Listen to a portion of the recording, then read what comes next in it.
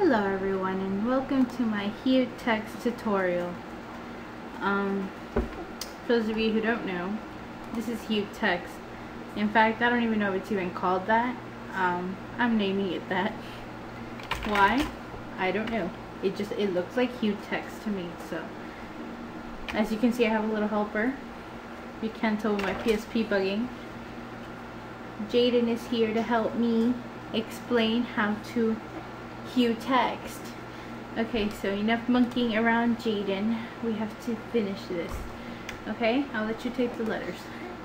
Alright, the first thing you want to do is you want to go ahead and open a new image on a transparent layer. Oh, great, buddy. Okay.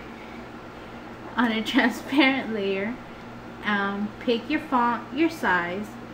Then you want to set your stroke color, whatever color you want, and your fill color to white. Okay, you also want to set your stroke width to whatever you want. I'm going to be using a stroke width of 3.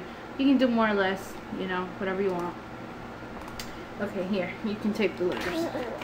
Kate. Okay, that's too many letters. That'll do. Thank you, little helper, for typing out our word of the day, which seems to be 7 kzvg. Yeah? Okay. Now, once you have your text typed out, go ahead to your layers palette and right click on your layer, your text layer, and convert to raster layer. Okay. Once you do that, go up to effects. No, you already typed your words. Go up to effects, plugins, go to your iCandy 4000, and go up to Bevel Boss. Okay, and in Bevel Boss you're going to use these settings: bevel width 9, bevel height scale 50, smoothness 20, bevel placement inside marquee, dark and deep area 0, and shade interior checked.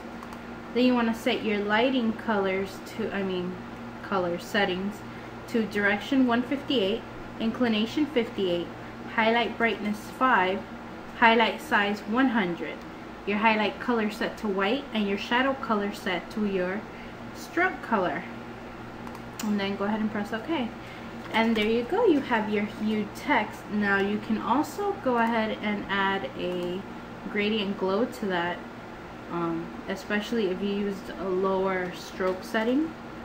I used 3, so if you want to just give it a little bit of a glow, you can just use the same exact color that you used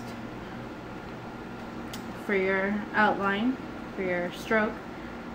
I set it very small, and a glow width of 5, soft corners 25, and overall opacity 100.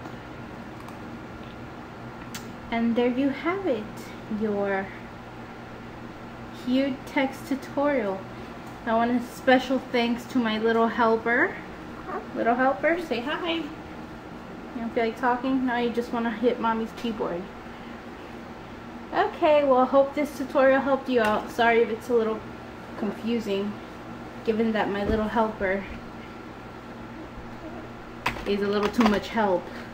Alright, well, if you have any questions, let me know, and have fun.